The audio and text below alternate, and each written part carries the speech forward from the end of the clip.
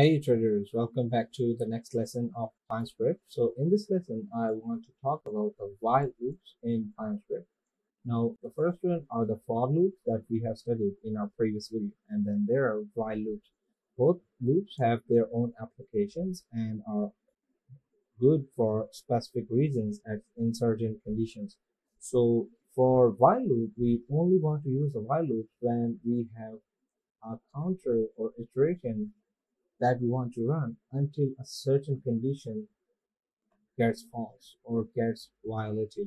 So for example, if we want to calculate the last 10 bars close, the sum of last 10 bars close, then we can go ahead and provide it. And while I is less than 10, then it would take the last 10 bars.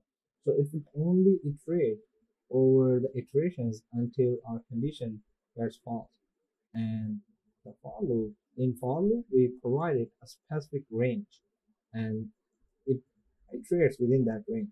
So now, without any further ado, let's go through an example. And here, if we just go ahead and start writing the example, then this example is pretty simple.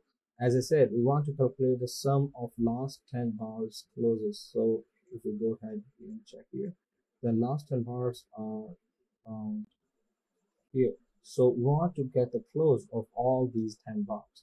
So what we are doing is we are assigning some variable, we are giving it a counter of I, which is 0. So we're saying while I is less than 10, we want this while loop to run until this condition is true. As soon as this condition invalidates or gets false, we want to exit this loop and we want to return the sum within this function. So within the first iteration, we get a close of the first candle, then we get the close of second, third, and by doing this, we get the close of ninth candle. Now on the 10th candle, I is less than 10, but when the 10th iteration comes, we know that I is less than 10, so I is equal to 10, or 10th iteration would be false. So this loop would exit and we return the sum. And within the loop, we are giving it sum is equal to sum plus close I. So we want to get the close of each candle and then reassign it to the sum. And also we want to increase our counter. So here you can see I is equal to 0 and within the while loop. So for while loop, we always have to provide a counter. So here you can see I is equal to, we are reassigning it I plus 1. So we want to iterate or increase the value of I by 1 in each iteration. If we change it to 2, then it would be like providing a step in the for loop. So here if we provide 2, then within each iteration, for the first iteration, the I would return 2. For the second iteration, it would be 4, then 6. So like that, we can with a custom step as well within the while loop. So for our case, I'm just going to go ahead and give it 1.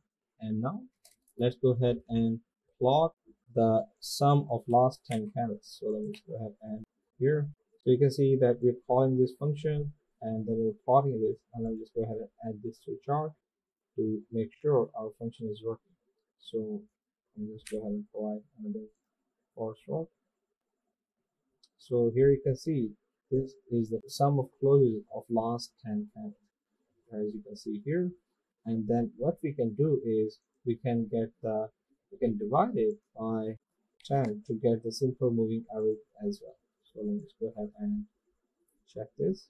So here you can see on this panel the simple moving average is almost 2334, and if you just go ahead and apply the SMA or simple moving average indicator, then we will get the same value for the period of 10. So let's go ahead and change this period to 10, and you can see that this value is 2334.73, and this is also 2334.